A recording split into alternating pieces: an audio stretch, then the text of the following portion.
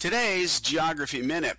I've done videos on map projections, the 5 elements that go on a map, even videos about some of those 5 elements. Yep, I've never done the one I should have started with. What is a map?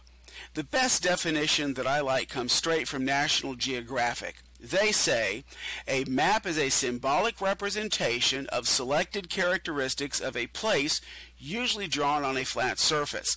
Maps present information about the world in a simple, visual way.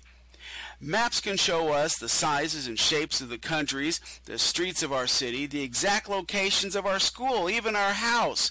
Maps can show us all the different physical characteristics on Earth, how far it is to different places, how we can plan a route to get to those different places.